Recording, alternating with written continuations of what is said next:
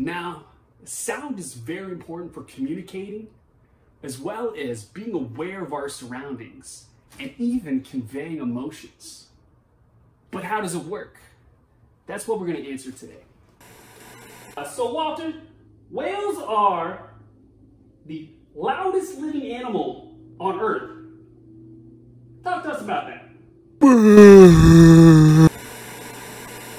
So whales, specifically sperm whales, make clicking noises for communication that clock in at 230 decibels. So let's put that into perspective and explain what a decibel actually is. So a decibel is going to be a scale measurement of sound. And the decibel scale is going to be 0 being a total noiseless environment to a whisper that's at 15 decibels. Moving on up a conversation is going to be at about 60 decibels. A noisy restaurant will be right at 80. And from this point on, everything that you've been exposed to after 80 decibels for a long period of time could impact your hearing for the long term.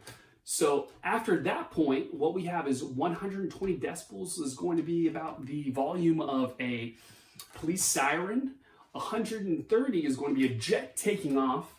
And right at 140 is going to be a firework explosion. And at this point, it's so incredibly loud that your eardrums might be experiencing pain as you hear this massive explosion. And that could damage your eardrum permanently. The award for the loudest sound recorded in human history goes to the eruption of Krakatoa on August 26, 1883. The force of the eruption created a massive blast sound reaching 310 decibels. So what would 310 decibels do to your eardrums? Let's put it this way. Scientists peg that the threshold of death from sound is in between 185 and 200 decibels. So you wouldn't have to worry about gases or lava from the eruption killing you because it would be the sound. So how does sound work? This episode's brought to you by air. When you're out of breath, grab some air. Without air, we wouldn't be able to make a single noise. Sound travels through all forms of matter, solid, liquid, and gases, and the air is mostly made up of nitrogen at 78% and oxygen at 21%. But thank goodness for our atmosphere keeping in these gases and preventing them from floating into space. So what happens when we speak is our vocal cords vibrate, which in turn vibrates the atoms in the air. And this is going to cause a chain reaction as atoms vibrate against other atoms. It's going to eventually create a wave of sound that's going to move away from you. So as this sound wave travels to your outer ear, these vibrating atoms are going to enter your external audio canal and hit your eardrum.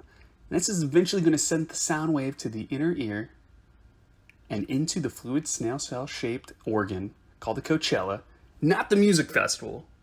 And at this point, the sound waves are going to be converted into electrical impulses that your brain converts to understanding sound. In the case of whales clicks can travel 4 times faster through water than through air. And this is because atoms in water are much more closely packed than they are in the air. And this allows the vibrations to be quickly transferred from one atom to the other. Sound travels faster in liquids. But even more crazy is that a whale sound can travel up to 10,000 miles in the ocean. If you ever want to visit the quietest place in the entire universe, take a trip out to space. Because space is vacuum, and what that means is it doesn't have a bunch of free atoms moving along that you can vibrate with your vocal cords. So, if you scream in space, no one will hear you. So there you have it, the science of sound.